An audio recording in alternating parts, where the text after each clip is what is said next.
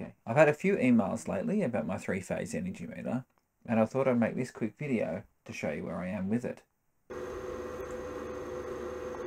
Alright, I'll just quickly show you the measurement function of this unit so you can have a look. So I can just do info, and it tells me. So you can see they're all sort of ballparky, 1 amp roughly, you know, all the juicy bits.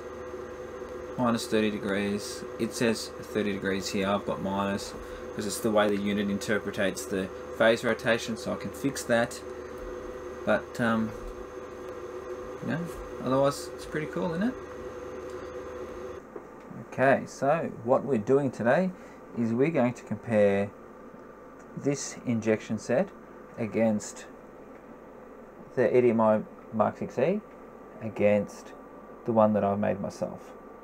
Alright, so you can see the one I've made myself, I'm using these current clamps, so that's going to induce an error. I'm using this long lead with this clamp, and then the way it all goes together is going to induce an error. So if I can get less than 0.5, you know, I'll be pretty happy with that. So today we're going to test it.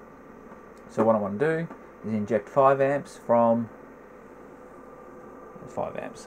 So what I want to do is inject 5 amps, 63.51 volts per channel at 0 degrees. Measure it for 5 watt hours, or approximately 5 watt hours, and see how we go against them all. Okay, so once I hit this green tick, it's going to start to run. Alright, so what it does first is it puts the volts on, gets it a bit primed, ready to go. Then it just bang, gets the current going, and then you've got watts. Alright, so now we've got the current going, so you can see on the screen that the watts are going up in the reference, and then I'll check at the end what I've got from out of my unit. Okay, so we're almost there now.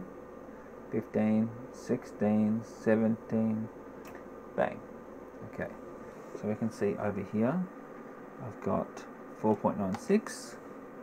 So the Omicron wanted to put out 5. Okay, so we can put 5 in here. Or the Omicron put out 5. Okay, so it's got a 6.6% error. I'm under test, so that's me. Let's have a look. I've got bang on 5, so I've also got a 0.6 error. Copy. So I've got roughly the same error as the Omicron.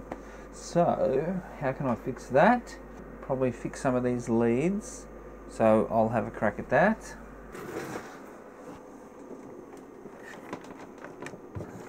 All the way, these leads and how you run them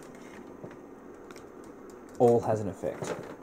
So when you're dealing with current clamps, for example, the way you put the clamps in and install the clamps, it's all going to have an effect. Okay, so one more chance, see if we can beat it. Otherwise I've got a lot more work to do. Alright, go again. Clear the register on the energy meter that I'm using as a reference.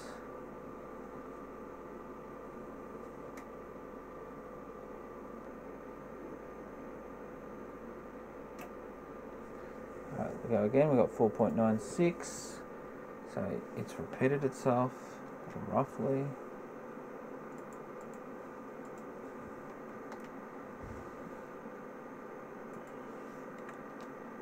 I've got again 5, so I've repeated the 5. So it looks like I've got a bit of work to do. So if you have a quick look at each channel, each one of these is the channel, you can see that my blue channel, or my C channel, is reading a little bit high. So that'd be my problem.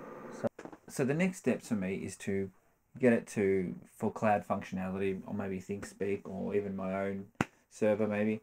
Something like that. I will be doing that in the next couple of weeks. So come back and you'll see a video about that. My 3-phase voltage supply project is coming along well. You should see a video about that one next week. A bit more progress has been made there.